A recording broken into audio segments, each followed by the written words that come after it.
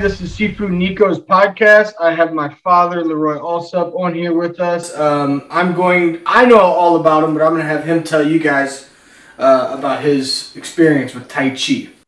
Hi. So, again, my name is LeRoy Alsup. I'm Nick's father. I've been studying Tai Chi for over 40 years. So I began studying Tai Chi in high school. However, my real introduction was through my first teacher back in 1983 or 84. His name was Abraham Leo, and out of San Diego. And I studied with him for quite a few years. It was a one-on-one. Primarily, I went to his house and practiced with him. However, in 1999, I was introduced to the Yang family at a seminar that was held in Winchester, Virginia. And that is when I changed my presentation, my philosophy, my understanding of Tai Chi, and followed the Yang family themselves. And so that's been since 1999. I've had several seminars that I've gone to with him. He's been to my school and done seminars several times. And so in August or September of this year, I asked to whether or not being a disciple was possible, and I was immediately accepted by the family as a disciple. So I'm officially a disciple of the Yang family at this point in time. That's beautiful. I mean, when you told me that news, I was just elated for you because you and I had always talked about being a disciple and working in his art for years. So I'm just so happy for you. Thank you. Yeah. So the cool thing is, guys, this is my father, so I have a special relationship with him, but I want you guys to get to know him. And the point of my podcast is just this, is to talk about Tai Chi, everything Tai Chi, and even martial arts in general. It's not just restricted to that. So I'm just going to dive right in. So what I love about Yang style Tai Chi is how balanced and rooted it is. And that's what really kept me into the art. I always over the years heard that it was so linear and very soft and not really good for martial. And of course, my father here, has proven that wrong, and Yang Jun has proven that wrong. So, LeRoy, why do you think people don't have, think that Yang style is very soft or not good for martial, things of that nature? Well, so most people who proclaim to be teachers in Tai Chi, and it doesn't really matter what family they follow, they go and take a month, even a year of training, and then put up their shingle as a teacher. And it just takes so much more time than that in order to get the deep understanding necessary to really begin to teach this art. Right. It has so much more than just form associated with it. Of course, push hands, which is the transitional point between doing form and learning how to use this art martially. And fortunately, you'll find people who believe that doing push hands alone is going to give them that skill. And it doesn't, especially not the way that we do that art here, the push hands here. There is no understanding of movement. It's all, let's grapple. And while Tai Chi is a great grappling art, there is a lot of movement. And you need to understand the intricacies of yin and yang. You need to understand the intricacies of the 10 essentials. And if those 10 essentials aren't incorporated into Yang family, then you're really not doing the art. You're doing something else. And which is okay. I mean, we do what we do, but if you're doing Tai Chi, you need to be following the 10 essentials. You need to understand the applications, and how they interact with push hands and therefore with other people. You know, people tend to think that push hands is about winning, and it's not.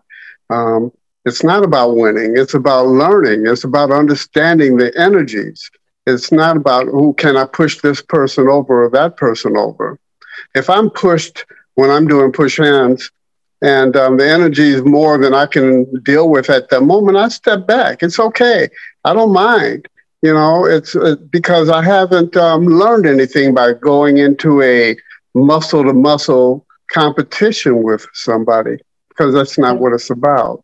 Right. You know? So it seems that for me, and again, I'm a little biased because I've been doing young style for 20-something years.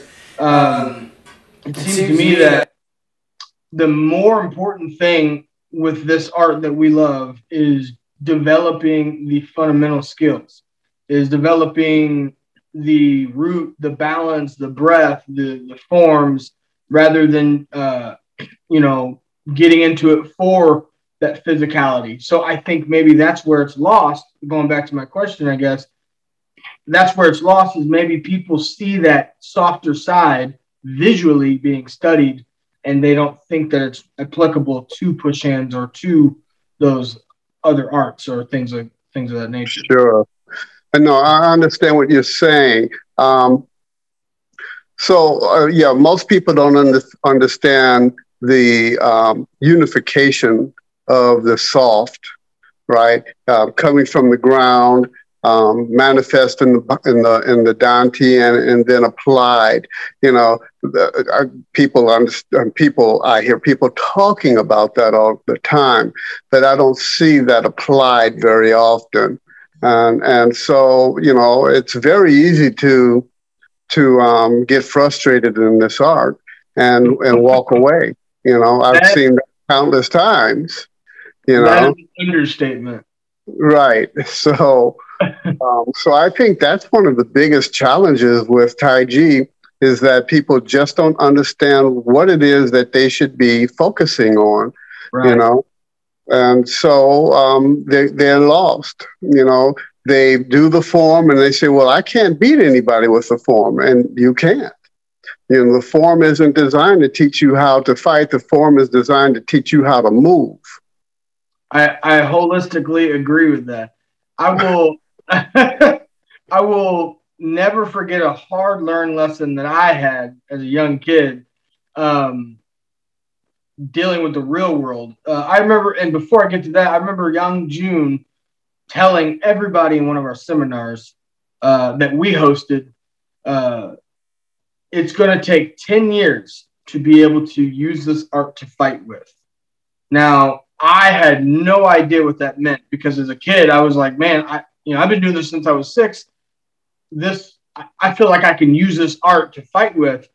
But little did I know what he was meaning is it takes that much intensive understanding for the principle, just to be a walking testament to the art. And then you can start to embody that martial, self, because yes. Yeah, you have to have it. It needs to be like breathing, where you don't think about it. You're just doing it because it's an essential thing, to live. And so when he had said that, in my mind, I'm like, okay, whatever. It's not going to take that much time. And then I realized, whenever I didn't do so hot in a street fight, that it's truly has to be second nature, because whenever I got in an altercation, my body didn't react. I could think about some of the stuff that I wanted to do, but my body didn't react because I didn't take that time. Those, let's say 10 years, I didn't take that time to really, really invest in those fundamentals, and then go to that fighting aspect. I thought, and I think this is a common thing in the Tai Chi realm, and I'm glad to share this with everybody, because you got to kill the ego. You got to put that aside and realize that these are just life lessons. But I realized at the moment that I didn't defend myself, and I got punched in the face and couldn't defend myself, that this art was bigger than that physical altercation. This art needed to be a second nature thing for me before I could even take it out to the real world. As a young kid, I was, energetic and in people's faces, this and that. You know that. I mean, I'm not preaching to anybody, as far as you being my father.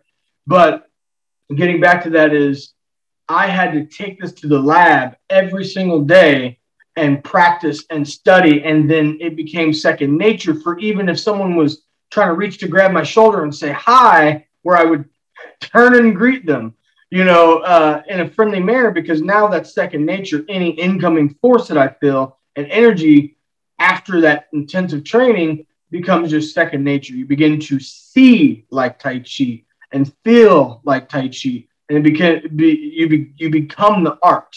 So if I could clarify what I was trying to get to is a lot of people that start in this art, whether, if it's for martial arts, they have to realize it is a lifetime investment. It is. Right, because one thing that I find very interesting is, people say, well, you can't fight with it. Well, first of all, you can. But more importantly, if you're realistic, how many people fight regularly? Very, very few people fight regularly. Maybe when you're in high school, you might get in a few confrontations, or in grammar school. But once that happens, there isn't a lot of fighting that goes on in your life. So you have to ask yourself, what is it that you're really looking for?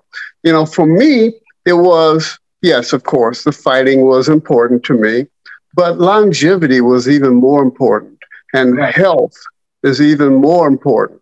Right? Those things are the keys for me in terms of what Tai Chi means. Can I fight with it? Yes, but, I'm not interested in going to jail by her, I'm interested in living my life comfortably, happily, and Tai Chi for me is a key particle in that. I can't say how much my health has changed from the point of focusing on this art and not focusing on it, because there are times when you just, you take a break and you notice the difference. Your body certainly will. The moment you go back to practicing Tai Chi, your body will tell you, you have not been doing this for a while. And it's frustrating. It's physically demanding. So all of these things are incorporated into what Tai Chi represents. It's not just fighting. Okay, so I like that you said what Tai Chi represents, because that right there is it's a big topic, because when you get into Tai Chi, you might be thinking of it from one perspective. I'm going to do Tai Chi for health, or I'm going to do Tai Chi for fighting, or this or that. But the reality of it is that Tai Chi, it should engulf your lifestyle in the way that you are, and it should be a part of your essence, rather than to focus on one element of it, to just allow it to become you and you to become it, right? Is that what you're getting at? Absolutely, that's what I'm getting at. Tai Chi should be, if you're serious about it, it should be a life-changing event. It should be something that incorporates your life from now until you die. And it should always be a learning experience. Anyone who says they're a master, and I've heard people say, well, I'm a master of 3 or 4 arts, and Tai Chi happens to be one of them. And I call BS when I hear it. It takes a lifetime just to learn this art. And it takes all of your effort in order to become decent at this art. I don't say master it. I just say become decent at it. Right. Right. I could not agree more. So I think we went pretty deep into that, which is exactly why I'm doing this podcast. But what I want to know is, if I am a stone cold beginner and I walk into your class, what does that look like for me? I want everybody else to know. What does that look like for me? I don't know anything about Tai Chi.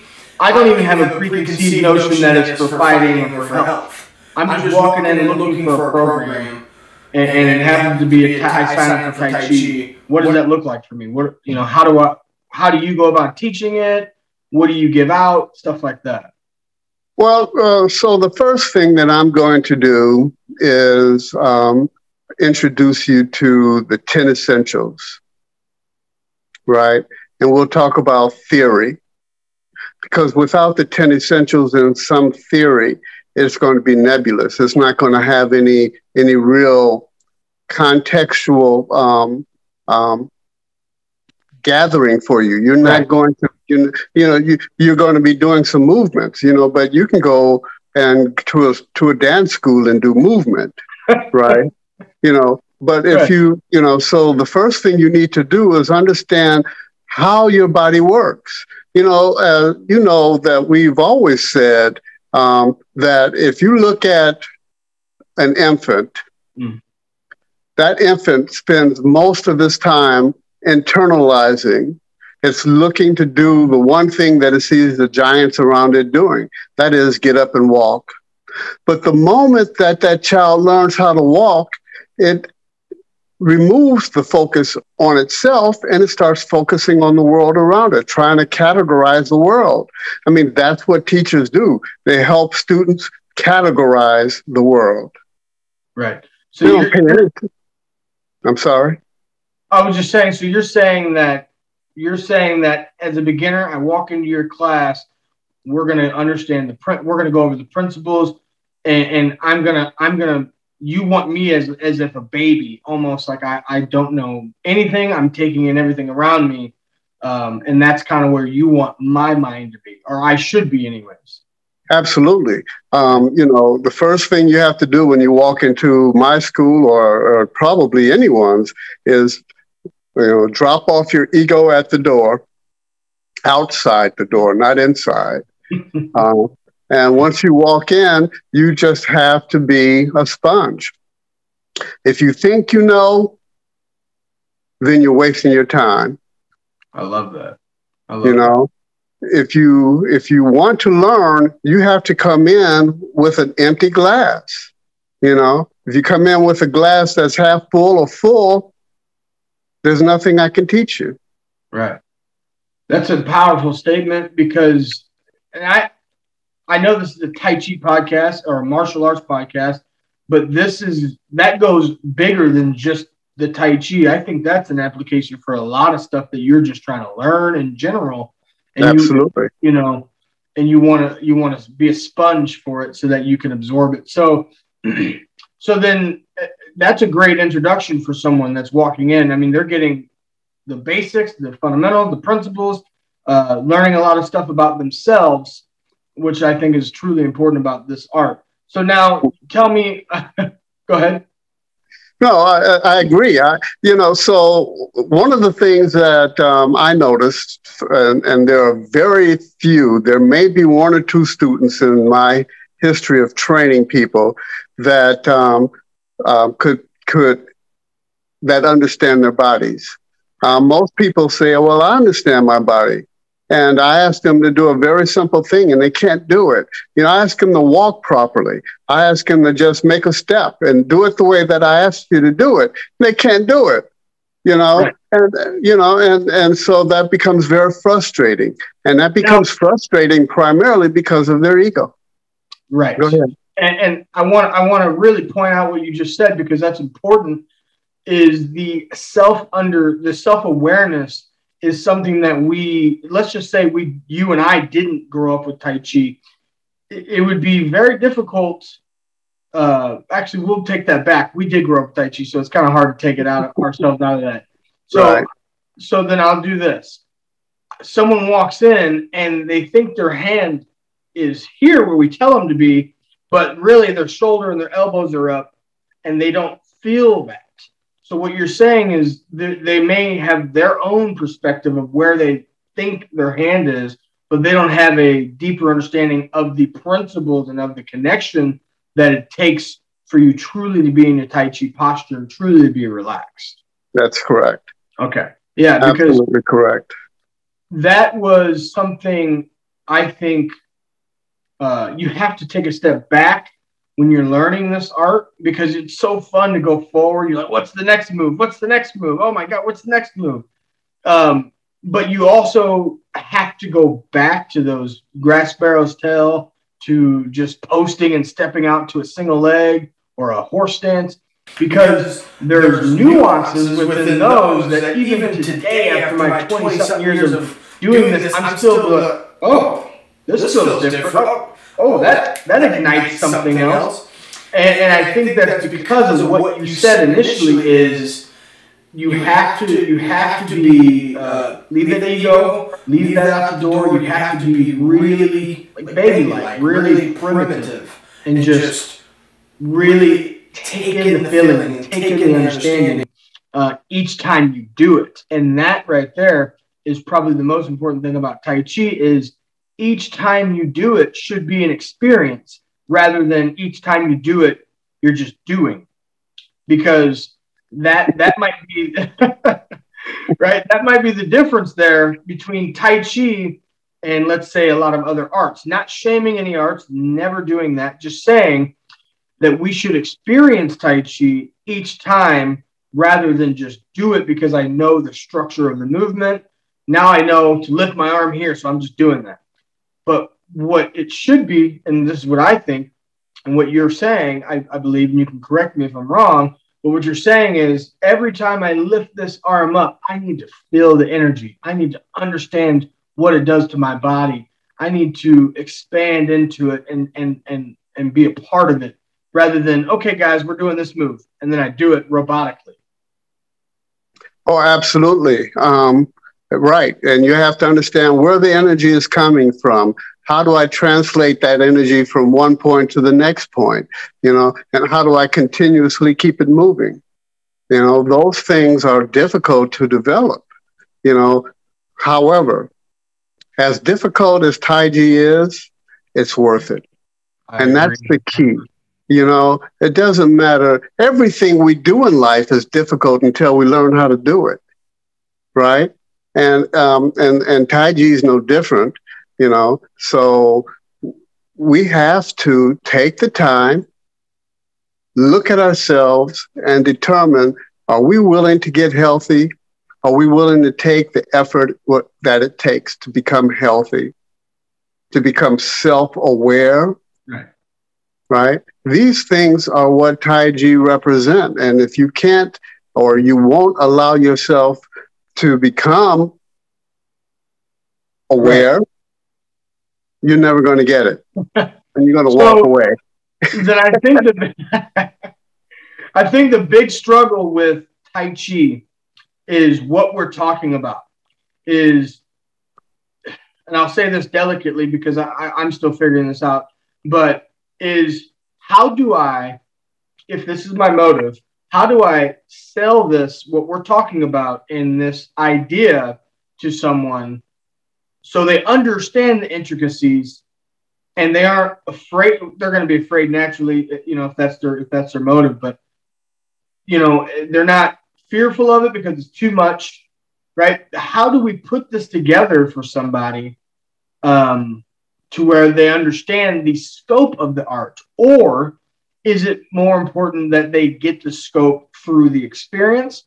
Because what I guess what I'm getting at is, if you say, Nick, come out and try Tai Chi, in my head, I know what that is. But a beginner might be like, no clue what that is. And then you could easily say, it's a Chinese martial art.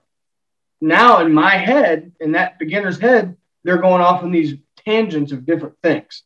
So how does a Tai Chi instructor, master, teacher simply or not simply explain what Tai Chi is to somebody? Because do you say this is a life-altering experience and you need to invest all this time into it, or do you simply say this is Tai Chi, come and learn? Yeah, that's a good question. I know. Challenging. Yeah, right, that's challenging. Because many people have no interest in a life-altering experience. They're very happy with who they are. Right. even though they're destitute. And I don't mean that they don't have money. I don't mean that they don't have a fine house. What I do mean is that, they're wondering whether or not they're going to survive to the next day simply because they're caught, they don't feel good, and if you can't accept the fact that there's a challenge, then there's no way for you to learn anything, right? The first thing you have to do when you come into class is recognize that you're coming in this class because there is something here for you. Right. I happen to believe, you're right. I happen to believe that Tai Chi is one of the best exercise regimens that you can do holistically. Yeah, you can lift weights, but that is it's very limited. And what I mean by that is that when you lift weights, you're focusing on one aspect of your body, whether it's your arms or your legs or your abs. You're focusing on one primary aspect of your body and say, I'm going to get this strength. I'm going to get this strong. Right. Whereas in Tai Chi, the whole body is impacted constantly. There is no segregation of parts of the body. It's holistic. All of your body has to be involved. When you do when you learn the 10 principles and you start to engage with them, you find out that it requires your whole body, from the tip of your head to the bottom of your feet, to be engaged. Right. So I think what you just said in a nutshell, and I'm going to sum it up, is it's a mental, physical, spiritual, emotional investment. It's a roller coaster of all that put together. It's not one. Right. Absolutely. Right. And so that can be a lot for someone to take in on day one, right? I know that's not what they're getting necessarily. Day one is all of that, but it could be a lot for someone to invest in because simply it's not immediately rewarding. That's correct. It is not. It is not immediately rewarding. It's immediately painful. Right. If you're doing it right, immediately you'll say, oh, I'm working out. I may not be moving a lot, but I am working out. Sweat starts beating off the head. You start shaking, all of these. And it doesn't take much to get you to that point. No. Right? So I find something interesting about what we're talking about because the external way of moving is phenomenal for a beautiful physique. If you want a nice looking physique or something like that, and even, cardiovascularly, you can run and stuff, and that's helpful. But what we're talking about is not having an instant gratification, meaning if I start running today, I might be able to run 0.5 miles, but maybe in 3 weeks or 4 weeks, I might be able to hit that mile. Well, what I'm thinking in Tai Chi, or I'm kind of, you can interject in Tai Chi, you don't have that sort of, gratification because, and for anyone watching, this could be a deterrent, but it could take you a year to understand the first few movements. It could take you 3 months. It's just dependent on your investment in the art, and nothing is an instant gratification in Tai Chi. And I can say that with all assurance that the most important thing is understanding you're beginning something. And that's right. And it's starting. Exactly. And it's a world that we're not used to. It's a foreign world of energy, of breath work, of spiritual enlightenment, of, connection through my joints, through my channels, and chi energy, all the stuff that the common Westerner doesn't hear every day. Because if I say chi energy, a lot of people don't grasp what I'm talking about. They might be thinking I'm shooting some energy out of my hand or something like that. But that right there is why I think there's not much instant gratification, because chi energy takes a long time to develop and a long time to understand here and in here. And I think, obviously, if we could bottle that and sell it, we'd be billionaires. But I think that right there, that right there would be the key to walking in a class and understanding this is a world of difference that I'm entering in. I'm left my ego. I don't know what's about to happen, but as a beginner, I'm ready and I am yours. Saying that to the art and the teacher. And then going on to the next topic with this, and we can circle back anytime, but I think the number one deterrent, and I could be wrong, I think the number one deterrent for Tai Chi is a bad Tai Chi experience. Yes. Well, I think I don't disagree with that, but I think that it's more encompassing. I think that Tai Chi has a very bad rep because there are very bad people, and I don't mean they're bad like they want to hurt somebody. They're just bad in terms of not knowing what the hell they're teaching. Excuse my French, but there are very few people who really understand Tai Chi. And that, I'll give you an example. You can go on the internet right now and find fights between a quote unquote master of Tai Chi and some other fighter of some other style, and they get their butts whipped because they've never experienced fighting. They don't know anything about fighting. They know about health. And they think that what they've done is generate the ability to fight. Fighting takes a long time to learn in Tai Chi, and it takes interaction with other people. So then what we keep circling into is the physicality of stuff, meaning a lot of people go to that fight. If they see it getting whooped, if they see Tai Chi getting whooped by MMA or something, they're going to now negate Tai Chi as, that's probably not worth my time because they can't even defend themselves with it. Right. So what I'm getting at is if there was a way, right, to lay out a list, and I probably could, you and I together could, lay out a list of what you need in a teacher. That way it's like a guide for somebody. And I'll go ahead and start and you can add on to it. What I think a good teacher, and for all you watching and anyone watching, if you guys are really want to get into this art and you want to understand this art, how it should be understood, the depth and the quality of it, I think one of the first major things is finding a good Tai Chi teacher. And that starts with them understanding their experience and understand their lineage. Where do they come from? If they can't answer, hey, are you Yang style? Are you Chin style? Are you Wu? Are you Hanyu? If they can't answer those things, I think that's a red flag. If they can't tell you the major 9 joints of your body, I think that's a red flag.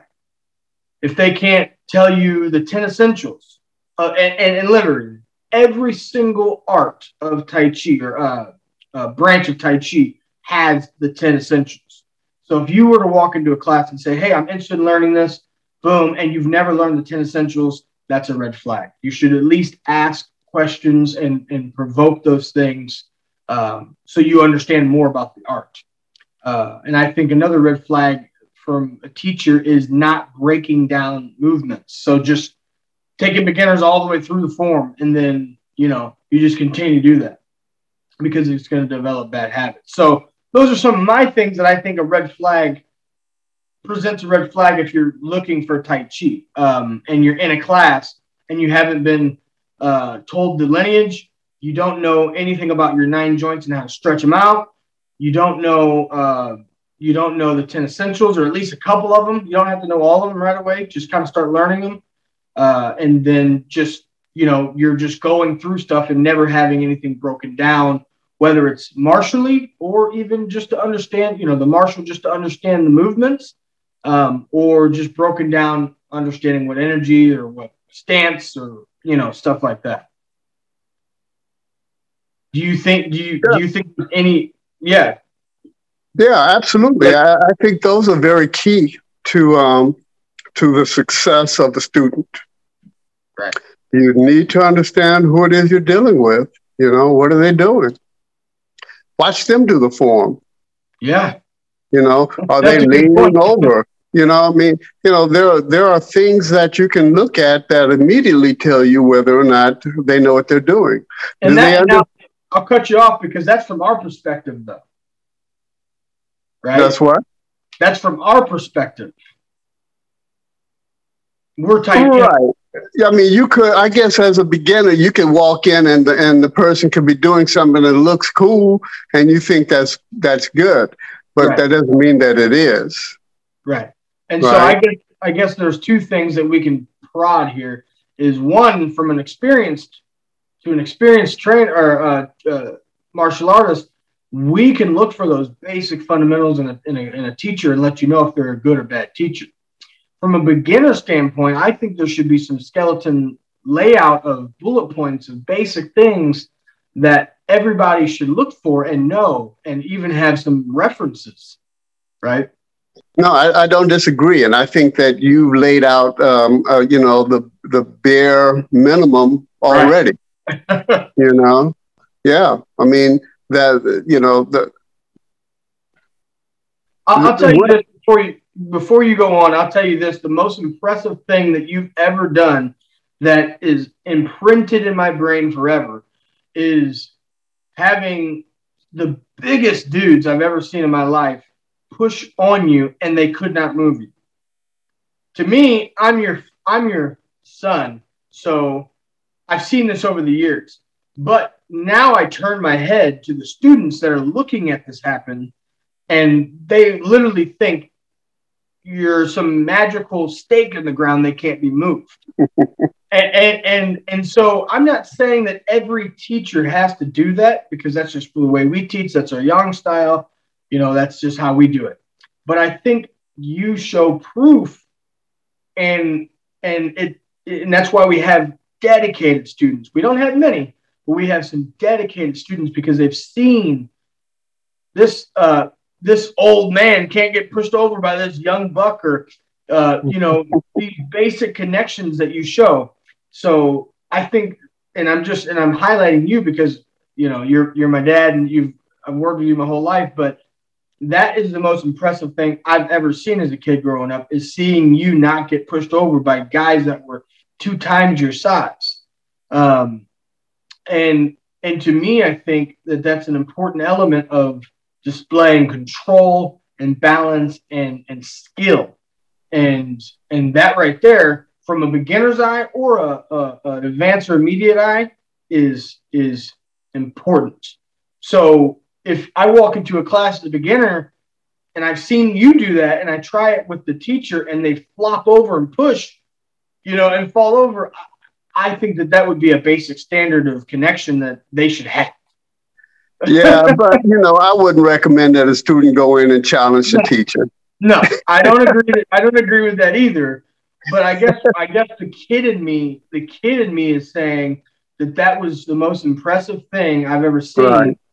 And to me, I would never respect a teacher. And this is for me, not for you guys. I would never respect a teacher that I could push over with zero effort, and they don't have any idea how to redirect or connect or do anything with my energy. That's me. Yeah, that's true. Yeah, that's me. And it doesn't ring true to everybody, but I'm just saying there has to be some sort of proof that they are a legitimate teacher that's going to take my Tai Chi and my experience to the next level. And I know we could probably ramble on for this for a while, because this is affecting directly our art and how we're viewed. No, I agree. And, you know, as you know, I take the students outside on the street sometime, and I get stares. I get people coming up and asking me about it, you know, but, you know, I'm not one for showing off, as you know.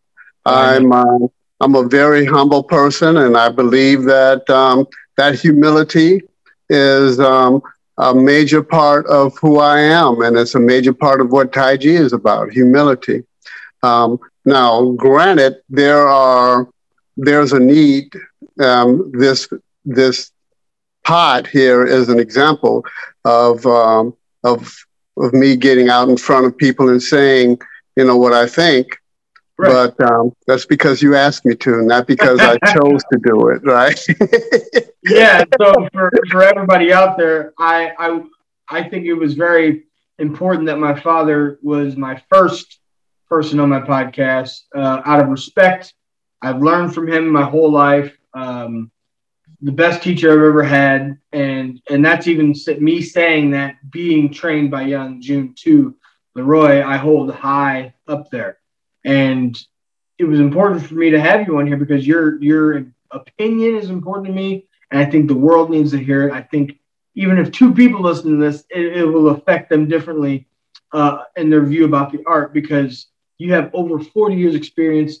You are a master of the art in my eyes. You're a disciple of young June and his entire association. And you represent not only Alsup Tai Chi, but you now represent Yang style Tai Chi. And so to me, your word is very important and something that people should look back to. So if they're watching this and they're like, well, I want to scroll through this and see what a good teacher should be like, or I want to know what Master LeRoy thinks of this, or things like this. Now they can have basic access to that. Reach out to him all you want, ask him questions. He's starting his own online course. If you guys want to join that, you can. See, that's what we're here for, is to just connect, the Tai Chi connection, get everybody out there, get everybody understanding. Not everybody's going to agree with everything that everybody says. That's just the way of the world. And I think that's just how it goes. But I think we have something to say. So, yeah, I think we do. I think we have something to say, and we certainly have something to teach, our classes are legitimate. Otherwise, I don't think Grandmaster Young June would have accepted me as a disciple, My exact point. Right. So, yeah, I think that what we have, is hundreds of years old, and we teach it like that. I'm a very traditional teacher, and that might be part of my challenge. I don't know, but, that's who I am. I'm a very traditional teacher. I believe that everyone that comes to my class should walk away with understanding that they didn't have when they showed up, What's funny to me is we just had some new students come in, or a few new signups, and our current students, I was teaching everybody, and our current students were like, "Oh, you haven't worked with LeRoy yet?" And because I was teaching them, and I said, "Okay, LeRoy will probably be there Saturday. You can learn from him." Right. And their reaction was, "Oh, you haven't worked with LeRoy yet?" And then the new student looked over. What does that mean? And I said, "Oh, you haven't worked with him yet? All right." And then the students were like, "Be prepared for detail. Be prepared for an experience." Right. And that right there, to me, meant the world, because I know that they know what he's in for. You know what I mean? Right.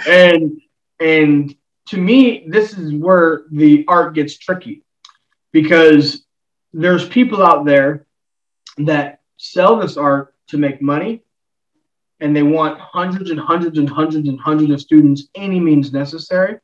And yes, that would be phenomenal and great for us and you and our name. But I don't think we're willing to dilute and sacrifice quality and for quantity. Right. And that could be a downfall in some areas, but I think that we can prevail. I think that we can prevail if we continue to be authentic, Well, that's my expectation. I mean, I think that I'm prevailing whether I have students or not, because I'm constantly learning. I'm constantly going towards that next step. Every door that opens, is a major event. But once you start walking across the room, you'll always notice that there's another door at the other side of that room, and you have to get to it. Then you have to figure out how to open it. And then you have to walk across that room in order to get to the next door. And it just never stops. It just never stops. And to me, that's what makes it worth my time. It's not something I go in and say, okay, I've mastered this, let's go on to the next one. No, I'm constantly learning more, constantly. And that, and not just because I have, in my opinion, the best teacher in the world, in my personal opinion, the best teacher in the world. Right. But I'm learning these things just through my own actions. Oh, wait, what is that? Okay. Yeah, that's what I was looking for. That Dantian is now moving the way that I want it to move, and I'm coordinating it with my feet. And now all of a sudden my hands and my Dantian and my feet are working in unison. So it's always something new, always something new to learn. Well, I think we've summed it up and talked about a lot of stuff for beginners, for advanced individuals, and I think we should have a few more conversations on this podcast. So I'm always willing. All right. Well, thank you, SIFU Master LeRoy. I go with SIFU. I'm okay with that. If anyone wants to reach out to Master LeRoy, you guys can email me, text me. If this is on social media, just shoot me an inbox. If you find him on social media, it's LeRoy Alsup. Just shoot him a message. If you guys have any questions, you guys want to learn from either or, please send us a message. Please share this and get this message out. Tai Chi is important to me. I've been doing it my whole life. I had the pleasure of learning it from my father, who is my first podcaster. And I think that this should be, experienced throughout the entire world. And I at least want to start with this about talking about it with different enthusiasts and different practitioners and masters and arts and stuff like that. So, sure. Roy, anything to say before we leave? Thank you. Thank you.